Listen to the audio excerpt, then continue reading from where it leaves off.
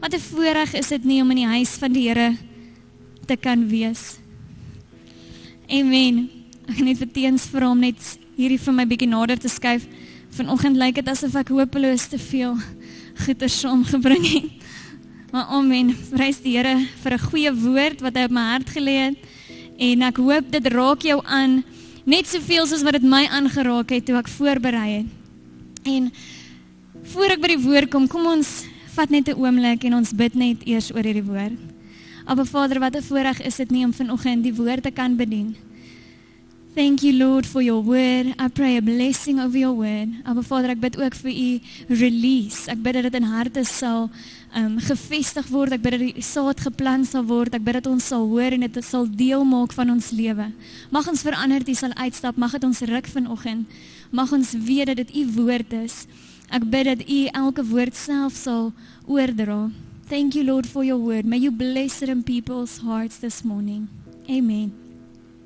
Amen. Nou, vanoggend is my woord, is letterlik een woord, relentlessness. En ek het gaan kyk na Afrikaanse vertalings vir relentless, en die naaste wat ek gekry het, was 'n direkte vertaling, wat sê, meedoenloos. Nou, dis 'n woord wat ek nog nooit eers gehoor het nie. As dit 'n woord is wat jy ken, is ek baie trots op jou. My pa moes vir my verduidelik het, want dis nie 'n woord wat meer algemeen is in ons Afrikaanse taal nie.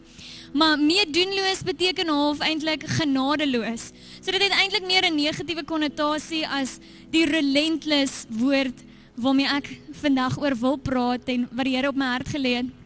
So daarom, weens 'n gebrek aan 'n ander Afrikaanse woord wat dit net nie so mooi verduidelik nie, I'm going with relentless. And I'm so happy to see there's one or two English-speaking people. So this word is especially then for you, relentless. En wat dit beteken, is dis 'n unceasingly intense. Dit is iets wat intensief die hele tyd is. It doesn't cease in being intense. En toe ek hierdie woord gekry het, het die Here dit op my hart gelê, dat ek en jy, we as children of God, we are called to be relentless believers. We are called to be relentless disciples. Ons moet 'n relentless spirit hê, wanneer ons uitgaan in ons werksplek, wanneer ons besig is om die Here te dien, wanneer ons hom aanbid, ons moet volhard. Daar's 'n sinoniem vir, klomp sinonieme vir hierdie woord relentless, en dit beteken om vasbeslote te wees, persistent, volharding, to be severe, om ernstig te wees, unstoppable, uncompromising, so, jy gee net nie op nie. Dit is 'n gees van volharding, aanhou, uithou, maar ook om nie, die Engelse woord sê to not relent, om nie te relent nie beteken, jy slek nie, jy verslap nie, jy raak nie meer lenient nie, so, jy raak nie toegeeflik nie, jy gee nie oor nie, jy gee nie weg nie. As jy gesê het, dis hoe dit gaan wees, dan hou jy by daai besluit. Dis 'n uithou en 'n aanhou tot aan die einde. En die enigste prentjie wat ek kon kry wat regtig relentlessness beskryf, is dit van die see. En as ons kyk na die golwe kom en dit spoel. Doesn't matter how many waves, the wave keeps coming. Sometimes it's big, sometimes it's small, but you can't stop it from coming. Dit gaan spoel. Dit spoel uit, dit trek terug, maar dit bly terugkom. Dit bly spoel. Wie van julle het onlangs by die seevakansie gehou? Is daar 'n paar van julle? Het julle eendag dalk net bietjie op die strand gesit? Bietjie na die golwe gekyk? Is daar 'n manier vir jou om daai golwe te stop? Nee, dit kom nie. Partykeer vang dit jou so 'n bietjie ontkant as jy besluit om in die see te swem en jy dink hy gaan klein wees en dan is hy eintlik groot. Maar die feit dat hy gaan kom, weet jy. You know the waves are going to come because it's relentless. It doesn't stop, it's enduring, it's persistent, it keeps on coming. En ek glo dit is belangrik vir my en jou as kinders van die Here om die oomblik wanneer ons return, The moment we return, we need to focus on having a spirit of relentlessness. Want in Prediker lees ons, dat het gaan nie oor hoe ek begin nie, maar hoe ek eindig. Finishing is better than starting. Die Afrikaans sê, 'n taak wat voltooi is beter as die begin. It doesn't matter when you decided to return to Jesus Christ. Dit maak nie saak wanneer jy die besluit geneem het om jou hart en jou lewe vir hom te gee nie. Of het was toe jy nog op hoërskool was, en of jy dit onlangs weer gedoen het. Die punt is, wanneer jy return het, moet iets in jou gees gebeur. Something needs to change inside of you to make sure jy volhard tot aan die einde. You stay persistent. You stay relentless until the end of times when we receive our reward. En ek dink die realiteit vir so baie van ons is dat almal volhard nie. Hoeveel mense by jou werk of by jou skool het al klaar weer teruggeval? How many people do you know that had an amazing relationship with God, but they have fallen back already? They didn't have a relentless spirit. They were not like the waves who kept on going and going. Jy sien, wanneer die golwe kom, hulle is daar rots. Hulle is daar boot, hulle is daar mense. Dit kom. It just comes and it flows.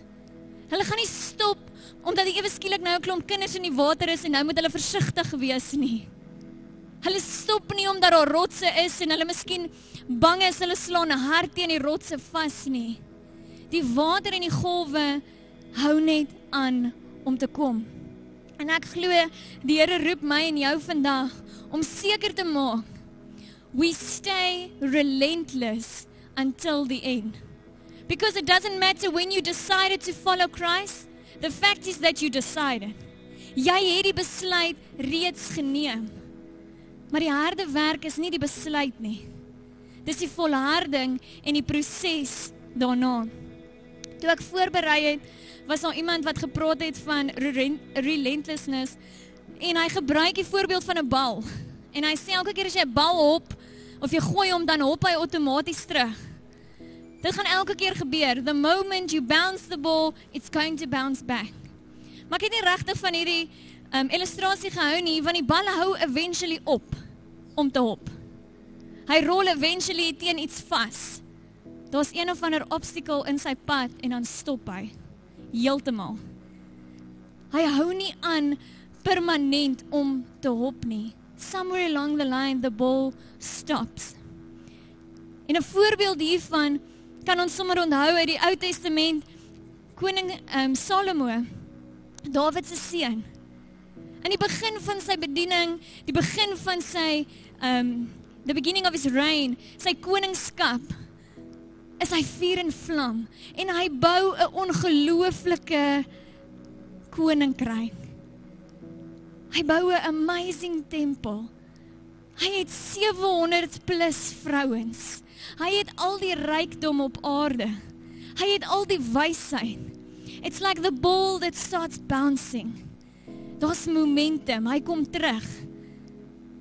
But then we see during the life of Solomon, it didn't persist. Hy het nie aangehou om te volhard nie. Ergens het dit gemaak dat hierdie 700 plus vrouens en al die gode wat hulle aanbid het naderhand gemaak dat hy nie meer net gefokus was op God en die enigste ware God nie. Hy het begin rondkyk en 'n klomp goed begin toelaat en wegbeweeg van dit waarvoor hy geroep is. Wegbeweeg van sy besluit om te return, om saam met God te wees. En ek weet, baie keer in ons eie lewe is ons ook soos 'n balletjie. Ons het goed begin, en nie net in ons geestelike lewe nie, ek dink nou somme aan alledaagse dinge, projekte, bedieninge, werksgeleenthede, sport, miskien in jou vrye tyd. Dis altyd 'n goeie idee en ons begin goed. En jy koop somme, miskien besluit jy oor die naweek, jy het een keer golf gespeel en nou is dit jou nuwe ding. Hier is nou jou stokperdjie. En jy koop al die duurste equipment, jy's vuur en vlam. Jy boek al vooruit die naweke vir die res van die jaar, want jy gaan nou golf speel. Jy het sommer 'n personal trainer ook opgelaai, want hierdie is nou vir jou. Jy's vuur en vlam. Jy het die besluit geneem. En dan 3 maande later, soos baie van ons se dieetprogram, dan fade dit. Die bal hou op by ons. Of hy rol teen iets vas. Teen ons budget, teen ons omstandighede. Maar ergens gebeur iets, laat ons nie volhou met ons oorspronklike plan nie. As jy ek is, het jy 100 craft projekte, wat begin is, maar wat nie klaar gemaak is nie. Ek laf het aan die Marianne. Ek en Tannie Marianne het haar kraftskamer reggepak en ons het vir haar 'n boksie gemaak wat sê projekte wat nog nie klaar is nie. Maar ek kan totally met haar relate, want is dieselfde in my lewe. Daar's 'n klomp goed in my natuurlike lewe wat nie klaar gemaak is nie. Waar ek nie volhard het nie. Waar ek sterk begin het, 'n groot droom begin koester het. En toe gebeur omstandighede in die lewe en ek raak verveeld. En ek hou nie aan om relentless te wees nie. Maar die positief vir my en jou vandag is, dit hoef nie dieselfde te wees in ons geestelike lewe nie. Want Filippense 4 vers 13 sê, ek en jy is tot alles in staat deur Jesus Christus wat ons die krag gee.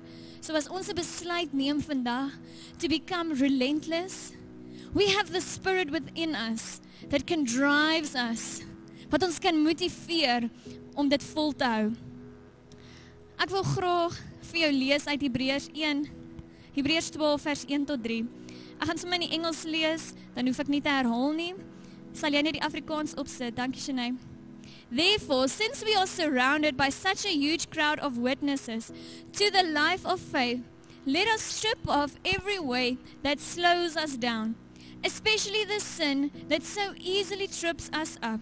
And let us run with endurance the race God has set before us.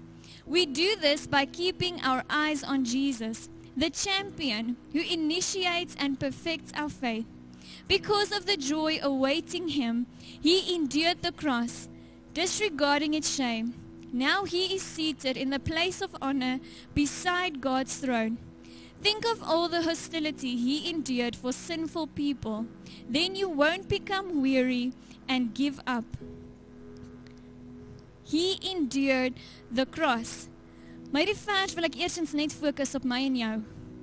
There's a race that needs to be finished. Daar's 'n wedloop vir my en jou uitgelê. 'n Reis wat ons het voor die einde van hierdie wêreld. Iets wat moet gebeur nadat ons return het. En in Hebreërs sê dit, we need to endure. Run this race with endurance. We do this by keeping our eyes on Jesus. Wanneer ons oë gefestig is op Jesus, wanneer ons besluit om relentless te wees, endurance te hê en die reis te voltooi, as ons oë op Jesus gefokus is, then we won't become weary and we won't become weak. We won't give up. Ons sal nie die bou wees nie, ons sal nie koning Salomo wees wat gaan opgee of teen iets vasrol. Niks gaan in die pad kom nie, want jy het die besluit geneem. Ek lees 'n visioen van John Bevere, waar hy skryf van hierdie ouetjie wat op 'n roeiboot was. En hy's in die see en die water is verskriklik rof. Maar hy gaan teen die stroom in. He's rowing against the current. En sy arms raak moeg, maar hy hou aan roei. Hy's gefokus om teen die current in te roei. En dan kom 'n groot boot verby, passasiersskip, en ons 'n klomp mense op, en hulle is lekker jolig, en hulle sing, en hulle gesels, en hulle kyk na hierdie alleen ouetjie op die boot, en hulle lag eintlik al vir hom, en hulle mok hom, because where is he going? He's rowing upstream, he's never going to make it, and they're laughing and making fun of him, but this guy, he's determined, he's relentless, he just goes. His arms are tired, but he's keeping on going. It's like Dory and Finding Nemo, just keep swimming, he just keeps rowing. En dan kom nog 'n boot verby met nog mense en hulle lyk meer jolig as die voriges en hy begin rondkyk en hy besluit nie en hy hou aan roei. Die mense mok hom en hulle lag vir hom en naderhand raak hy moeg. He's getting weary, he's getting tired and he decides, I'm just gonna sit back a little bit. En hy sit net die roeispane so bietjie neer en hy raak net so bietjie gemaklik en hy voel aan die boot en hy voel maar, hy gaan nog steeds, weens die momentum, gaan hy nog steeds teen die stroom in. He's done very well, so he's still going in the right direction. So even though he's doing nothing, the momentum is still keeping him to go. And then he becomes relaxed, because now he's still going in the right direction and he doesn't have to do anything. En dan gebeur dit, dat stelselmatig, sonder dat hy eers agterkom, begin die bootjie saam met die stroom beweeg. Die neus en die voorkant van die boot wys na die regte rigting toe. Dit wys teen die stroom in. Maar stelselmatig is die stroom besig om hom te vat. En is hy besig om saam met die stroom te beweeg. So although the boat is faced in the right direction, everything looks like he's going upstream, but because he's doing nothing, he's losing the overhand, so he's going downstream. En daar kom weer 'n groot passasiersboot verby en hierdie mense is eintlik vriendelik teenoor hom. Hulle wys ook met hulle neus van hulle groot boot, wys dat hulle teen die stroom in beweeg of nie sê roei nie, maar teen die stroom op beweeg. Maar eintlik is hulle net soos hierdie klein roeibootjie besig om stelselmatig weg te beweeg. Maar omdat hulle neus na die regte kant toe is, of aan dieselfde kant toe as hierdie roeiboot gewys is, besluit hierdie ouma, hy gaan net oorklim tot by hulle. Dis mos nou baie makliker. Hulle is 'n groot boot, dis klomp mense, en daar doen die boot alles, hy hoef niks te doen nie. So hy klim oor, die mense verwelkom hom, hulle sing saam met hom en sê hoe oulik is hy, en hulle gee vir hom iets om te drink, en hulle is so excited, want hy is saam met hulle op hierdie boot. Maar die sad ironie van hierdie hele storie is, both of these boats were going the wrong way. They were just flowing with the current, flowing with the stream. So what started out great, what started out with a purpose, going upstream, ended up just following with the stream. En in my en jou lewe gebeur presies dieselfde wanneer ek en jy nie kies soos in Hebreërs om te endure nie. Ons gaan eventually saam met die res van die wêreld net begin beweeg, saam hulle te vloei. Miskien in die begin gaan dit so subtly gebeur dat jou neus nog in die regte rigting wys, jy nog die regte goed sê, jy nog van die skrif praat, maar stelselmatig gaan die momentum ophou en gaan jy na die verkeerde kant toe begin dryf. In Lukas 18 vers 1 tot 8 gee Jesus vir ons 'n vergelyking van hoe dit moet lyk as ek en jy bid. How should it look like when we pray? And he starts out in verse 1 saying, one day Jesus told his disciples a story to show that they should always pray and never give up. There was a certain judge in a certain city, he said, who neither feared God nor cared about people. A widow of that city came to him repeatedly saying, give me justice in this dispute with my enemy. The judge ignored her for a while, but he finally said to himself, I don't fear God or care about people, but this woman is driving me crazy. I'm going to see that she gets justice because she is wearing me out with her constant request. Then the Lord said, learn a lesson from this unjust judge. Even he rendered a just decision in the end. So don't you think that God will surely give justice to his chosen people who cry out to him day and night? Will he keep putting them off? I tell you, he will grant justice to them quickly. But when the Son of Man returns, how many will he find on the earth who have faith? Jesus vertel hier 'n vergelyking van hoe dit moet lyk as ek en jy bid. We need to constantly pray. Seek the presence of God. If you want to have a relentless spirit, as jy wil aanhou en goed wil klaarmaak tot aan die volleinde van hierdie aarde, dan is dit nodig dat ek en jy konstant in die teenwoordigheid van God moet wees. Because by being in the presence of God, by seeking His guidance, by seeking His strength, you will endure this race. Amen.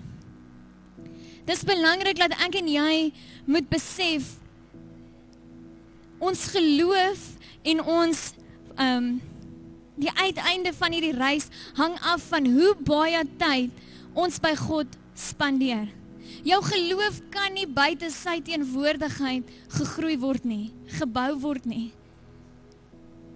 That is where we should start. By being in the presence of God constantly, without slacking, without compromising, being like the waves. Doesn't matter what storm hits you, doesn't matter which rock comes in the way. Maak nie saak wat die omstandighede by jou huis of in jou finansies is nie. Relentlessly seek the presence of God. Want dan gaan jy die reis voltooi. Daar's 2 verhale in die Bybel wat ek vinnig by wil stil staan oor mense wat relentlessly was, behalwe hierdie vrou. Relentlessly was oor 'n spesifieke saak en wat 'n reis voltooi het. In die eerste gedeelte is uit Markus 2. Ek het nie die skrifgedeelte vir jou op nie, ek gaan dit sommer net vinnig vir jou lees. Markus 2 sê die volgende: Jesus returned to Capernaum, and a few days later the news went out that he was at home. So many people gathered together that there was no longer room for them, not even near the door, and Jesus was discussing with them the word of God. Then they came, bringing to him a paralyzed man who was being carried by 4 men. When they were unable to get to him because of the crowd, they removed the roof above Jesus, and when they had dug out an opening, they laid down the mat on which the paralyzed man was lying. When Jesus saw their active faith springing from their confidence in him, he said to the paralyzed man, "Son, your sins are forgiven." But some of the scribes were sitting there, debating their hearts the implication of what he has said. "Why does this man talk that way? He is blaspheming. Who can forgive sins, remove guilt, nullify sins, penalty, and assign righteousness except God alone?" Immediately Jesus, being aware of their hostility and knowing in his spirit that they were thinking this, said to them, "Why are you debating and arguing about these things in your hearts? Which is easier to say to the paralyzed man, 'Your sins are forgiven,' or to say, 'Get up, pick up your mat, and walk'?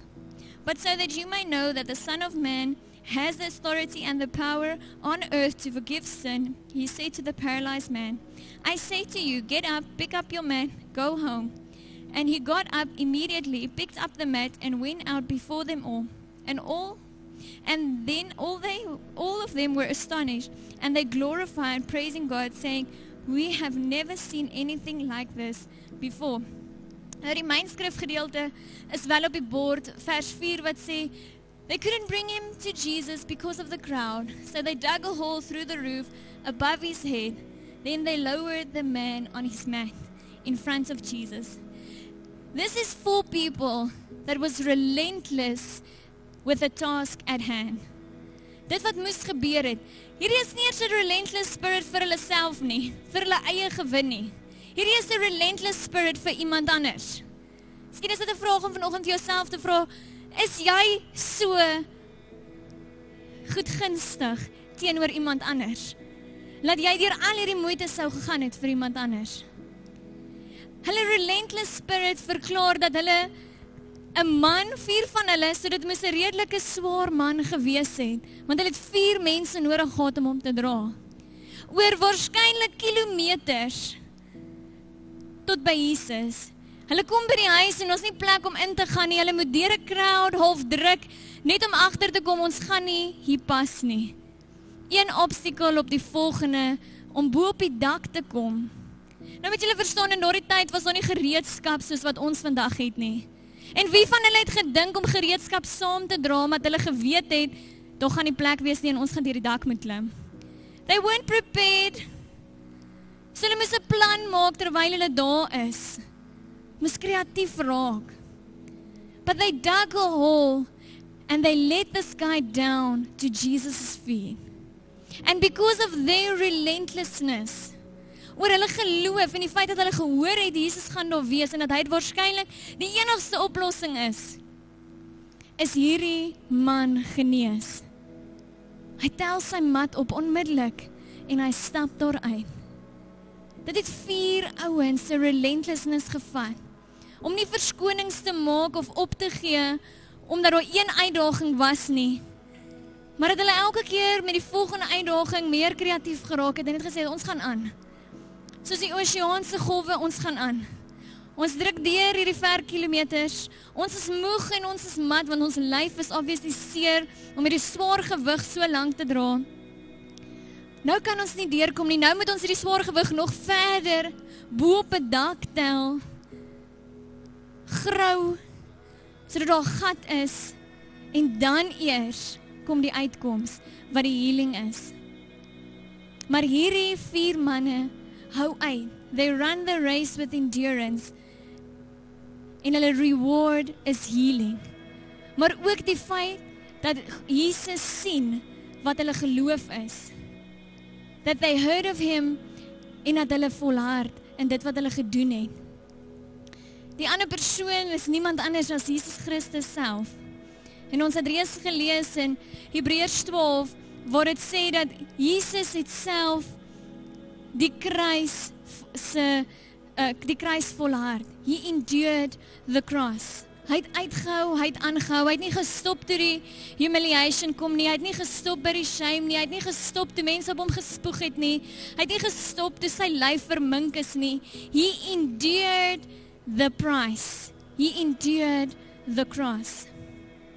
Albei van hierdie groepe mense het iets in gemeen, en is die feit dat hulle iets het wat hulle motiveer om die reis te voltooi. Ons lees in Hebreërs 12 dat Jesus is gefokus op die joy awaiting him. Because of the joy awaiting him, he endured the cross, disregarding the shame. Sy oë is gefestig op die joy wat gaan kom. Die feit dat ek en jy 'n kans gaan hê om gered te word. Die feit dat hy die prys klaar betaal het, die dood is oorwin, is sy motivering. Ek en jy is sy motivering. Hierdie 4 manne het 'n motivering gehad, en dit was die vriend van hulle se genesing. It motivated them om klaar te maak. En beide van hulle kan saam met Paulus in 2 Timoteus 4 vers 7 sê, I have fought the good fight. I have finished the race. I have remained faithful. My hart en my gebed vir jou vanoggend is, that something would be stirred inside of you. Dat daar waar jy miskien verslap het, daar waar jy miskien begin moed opgee het, daar waar jy moedeloos geraak het en moeg geword het, waar jou lyf miskien seer is, wees gemotiveerd vanoggend. Kry iets waarop jy jou fokus kan hou, so that you can endure the race. Sodat jy seker kan wees saam met Paulus om te sê aan die einde, I have fought the good fight. I have finished the race. I've remained faithful. Hierdie selfde gedeelte uit Hebreërs 12 vers 1 tot 3 in die Message Translation sê, strip down, start running, never quit. My gebed vir jou in hierdie week is, that you would strip down, al die moedeloosheid, al die hopeloosheid, al die sonde, alles wat besig is om 'n distraction te word, wat besig is om jou spoed te breek, strip down, start running, this race, this life with Christ, and never quit. Maak seker, jy spandeer genoeg tyd in sy teenwoordigheid, so that you also have something to fuel you for the eternity, to finish the race. Ons is op Dinsdae aande besig met 'n kursus genaamd Driven by Eternity. En as jy nog nie deel is nie, raak deel. Hier by die kerk, dit is hoe ons selgroepe weer aan die gang wil hê. Ons gaan van hier af begin en dan uitplaas. Maar die kursus waarmee ons tans besig is Driven by Eternity. 'n Perfekte kursus om jou te motiveer, sodat jy kan volhard tot aan die ewigheid. Want as jy weet wat die reward is, as jy weet wat vir jou wag, dan kan jy gemotiveerd leef in die nou. Kan jy seker wees jy bly relentless teen elke uitdaging wat jou kant toe kom. Ek wil afsluit nog 'n vertaling van Hebreërs 12 tot 13 en dan vers 15 in die Good News Translation sê, Lift up your tired hands, strengthen your trembling knees, keep walking on straight paths, guard against turning back from the grace of God. As jy miskien op 'n plek is vanoggend waar jou hande moeg is, jou emosies is moeg, jy het hierdie reis begin hardloop vol moed, vol hoop, maar nou raak dit moeilik. Daar's 'n paar rotse of 'n paar bote wat besig is om jou spoed te breek. Wil ek vanoggend vir jou sê, lift up your tired hands. Daai knieë wat begin bewe as vrees en angs begin intree. As mense se woorde oor jou begin gespreek word, as hulle negatief teenoor jou praat, opinies, dit kan maak dat daar angs in beweeg. Strengthen your trembling knees and keep walking on straight paths. Moenie wankel nie, moenie afbeweeg nie. Guard against turning back for the grace of God.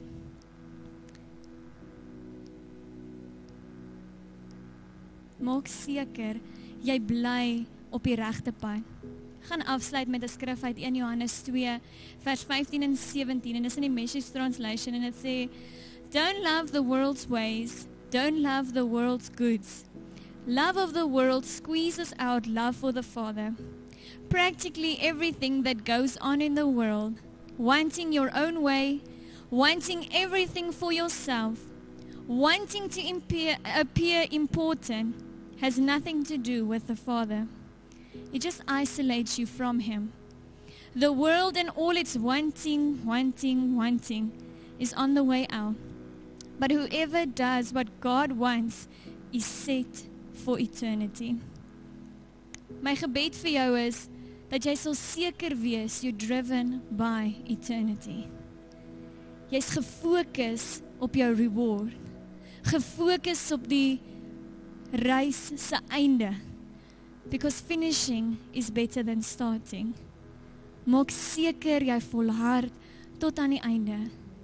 En as jy moeg en mat geword het tussenin, miskien het jy teen iets vasgerol en nou weet jy nie lekker meer hoe om op te staan nie. Dis maklik, begin op jou knieë. Start with the trembling knees. Seek the presence of God.